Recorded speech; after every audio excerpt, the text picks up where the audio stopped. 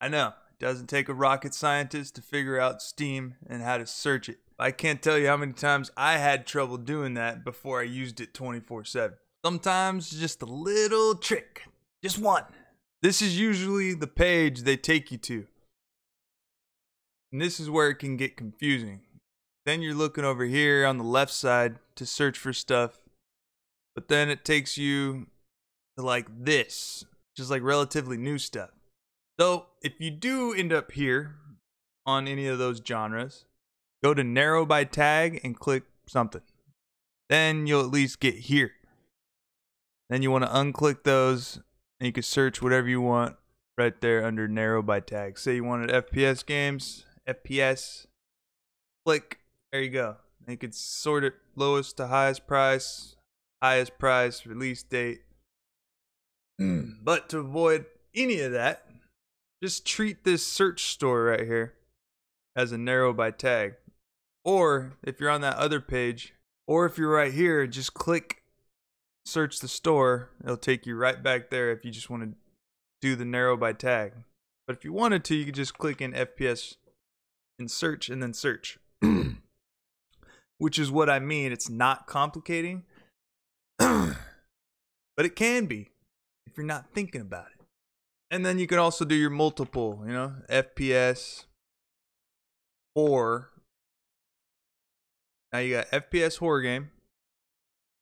Sort lowest price.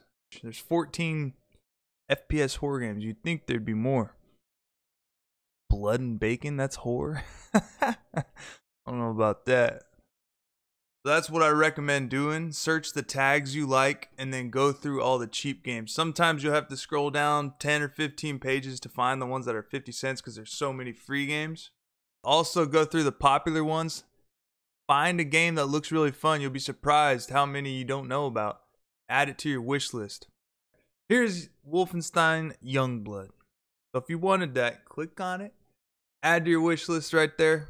Bottom left. I'm going to add it to my wish list. Any of these new games I'm going to add to my wish list. Why? Because a lot of the time they go on sale for like $3. Look at Tomb Raider. Just Cause 3. Yeah, it might be 3 years down the road or whatever. That's $3.